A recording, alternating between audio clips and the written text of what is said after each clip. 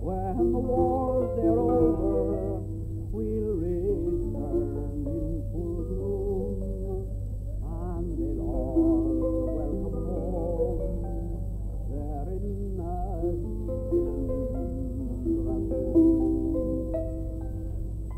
Recently at the Galway Oyster Festival, we found Mr. Richard Hayward quietly singing a little song and playing his harp in the corner.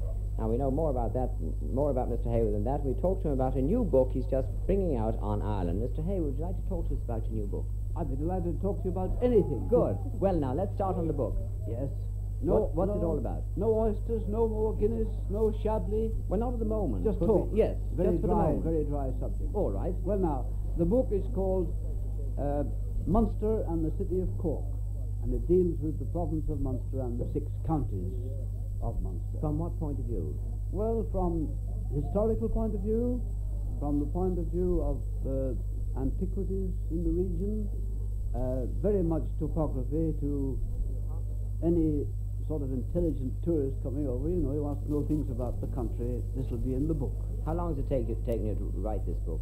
Nearly 2 years. It's a very long book. Living in Cork all the time? Oh, no. I'm sorry. I wasn't. No, I wasn't. Why not? I'd love to do that, you know. You would, from Yes. choice.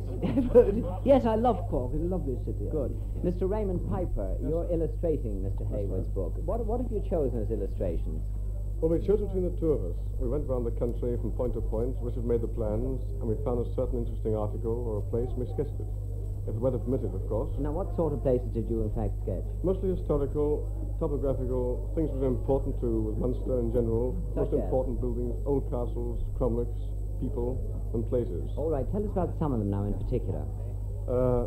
Well, for instance, we like to say the Rock of Cashel. Firstly, on arriving there, we found my bank manager had signed the book before us, and I sketched the thing towards sunset. He wasn't there then, and finished off with Cormac's Chapel, which took about 6 hours with hops and stops between rain showers and sunshine. How long does it take you to make one of these illustrations? Sometimes an hour, sometimes half an hour, sometimes 20 minutes, sometimes even less, and up to even 6 to 8 hours. Mr. Hayward, are you pleased with Mr. Piper to illustrate your book? You've taken him on, as it were. Otherwise, he wouldn't be illustrating them. I see. This is, I think, the 7th book that Raymond has illustrated for me. And you're happy with him? Oh, very happy. You think he's showing promise? We get on awfully well together. He never drinks my drink or any unfriendly thing like that. Mr. Piper, do you have to live in Cork to get the atmosphere before you can illustrate? Well, as a matter of fact, the atmosphere on Ireland comes very easily to me. I'm very fond of it. So after I've gone to Belfast. When will your book come out, Mr. Hayward? In the spring of next year. How much will March. it be? Oh. Sorry about the money, but how much will it be? We're very practical here. No, it'll be 3 guineas. 3 guineas? That's 63 shillings. So you start saving up now, it won't be so bad. But what sort of people do you think they're going to read this book? And if 3 guineas is too much, I'll autograph it for you, and that'll cost you another guinea. That's what I was afraid of. What sort of people do you think are going to read this book? Oh, I think it's of general interest to everybody. It's being published in London by Phoenix House. Will you have British and Irish readers? And American. And Americans. You think it's going to be a success?